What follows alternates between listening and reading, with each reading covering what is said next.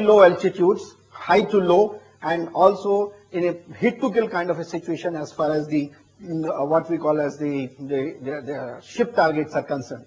Its land version is also being done today, so it has now placed for the Indian Army, it has a place for with the Indian Navy, and finally we will be in a position to integrate with some of the aircrafts also. That is the plan, and variety of targets it can engage.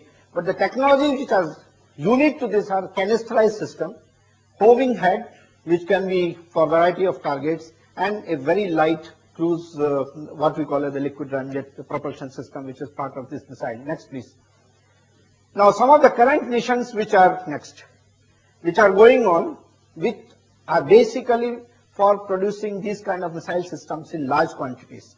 Today the Indian Air Force and Indian Army as well as the Indian Navy needs for its tactical air defense scenario, air defense missiles of 12 kilometer range, 70 kilometer range.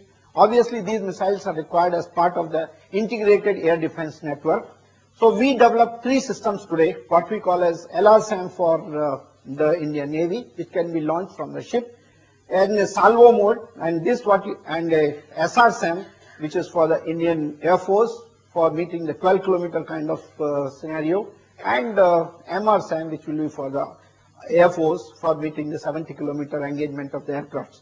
What you see here is a very state-of-the-art missile system with the range of 15 kilometers. It has been designed with smokeless propellants, low aspect ratio wings, and jet vanes for the initial control activity, using some of the best materials like silicon carbon, silicon carbide kind of material. But all these systems today work in a weapon system mode with what we call as a radar, the data links, the canisterized launchers, mobility, and they can be integrated with what they have as the ACCS system, the air defense network. So they are enabled for network-centric warfare. Next please. This is a typical scenario of a LRSAM. Now this we are building with the help in collaboration with IAI, and production partners are Bharat Electronics, Bharat Dynamics Limited. It is a very sleek missile, range of about 70 kilometers, and has a dual pulse rocket motor. Now this is yet another technology which is emerging, basically to shape the trajectory right from boost to the ultimate hit to kill scenario, where you can have a solid rocket motor pulsing in 2 or 3 pulses, and finally the homing head in a position to engage the target at low altitudes, high altitudes, to give you very, very high single shot kill probability. Now you can see the entire fire control system which is visible here, which is not only integrating the missile system with the help of a 4-panel phased array radar, which is able to capture the target flying at almost 300 kilometers and then able to guide it through a data link, but also to control large number of other weapons which are part of the ship's arsenal. Next please. We have in DRDO taken up a program basically as an offshoot to counter what is happening in our neighborhood. Today more than 31 countries have got ballistic missiles, and in our neighborhood we have large number of ballistic missile capabilities which exist. So obviously with our policy of no first use, it is imperative that we launch on to what is called the ballistic missile defense. So we had 3 options analyzed: the boost phase intercept, the mid-course intercepts, and the terminal phase intercept. We find that the terminal phase intercept is the best possible option available to us, both from the geographical considerations as well as from the technology strengths what we have. So we have taken the option of going for a late mid-course, as we call it, or the terminal phase kind of a situation. Each one has its advantages and disadvantages. The main problem in these cases is that the closing speeds for these missiles being very high. Whether a missile of something like 5,000 kilometers is coming to you at a speed of about 5,000 or 4,000 meters per second, and you are going at about 3,000 meters per second. Obviously, you have 7 to 8 kilometers per second kind of a scenario. So reaction times required are very large. So technology associated with this have been developed. I'm going to showcase some of them. Next, please.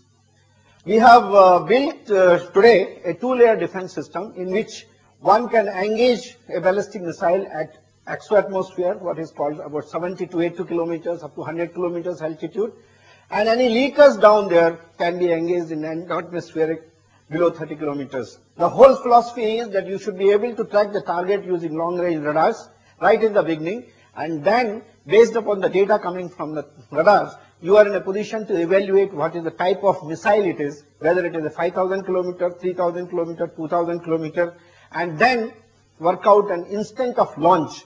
So with the mobile launchers and a ground launch control center and a mission control center, the entire network does automatic computation of instant of launch of the interceptor, and interceptors are launched in salvo to engage the missiles at altitudes which are pre-estimated, and any leakers are taken in the endo-atmosphere. The philosophy remains same.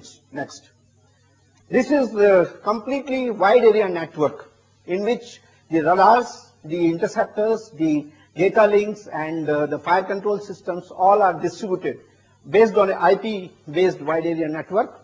And you have mobile communication terminals connecting the missile launch batteries, the long-range radars, the target update transmitters, which transmit the data right from the beginning to the interceptors and thereby enabling the guidance. This entire system works on triple redundancy on communication with latency of information about the target maintained to less than a few milliseconds. Next, please. This is the mission control center, which is actually doing the whole intelligent operations of this particular ballistic missile system, defense system, where you have the complete air situation picture available from the radars. You have discrimination of the target with respect to satellite, aircraft, ballistic missiles, or any other object which is flying in the atmosphere. And then it should be able to do the classification, then the instant of launch, prioritization, and finally even the kill assessment. In our scenario, we intend to use what is called the policy of shoot, shoot, shoot. Not the shoot, look, shoot, because of the time available in our scenario is not enough. So this complete system works on distributed network, fully on a bus, where all the decisions are automated. Next, please.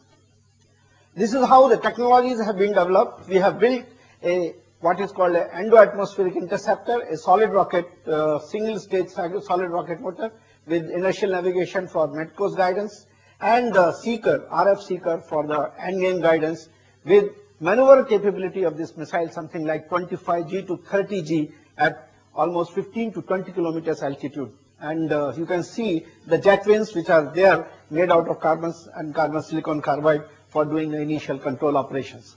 We have a two-stage system here which uses a propulsion system and a second stage for exo-atmospheric interception.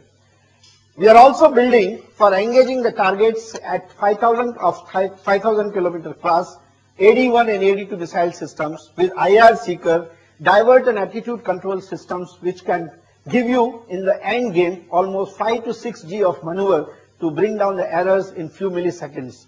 And that is a solid rocket motor which is being planned to work on a PIF-PAF mode. Thereby you should be able to do some kind of a proportional control of correction of your error. And some other mechanisms, basically because they are all hypersonic missiles flying in atmosphere, so one need to do a very good CFD work on the hypersonics. Next, please. All the missiles are, as the missiles are growing, the ballistic missiles are going to come with the countermeasures. So the technology which is required to be embedded in the present interceptors are basically to counter the decoys, discrimination, and then lacking onto that.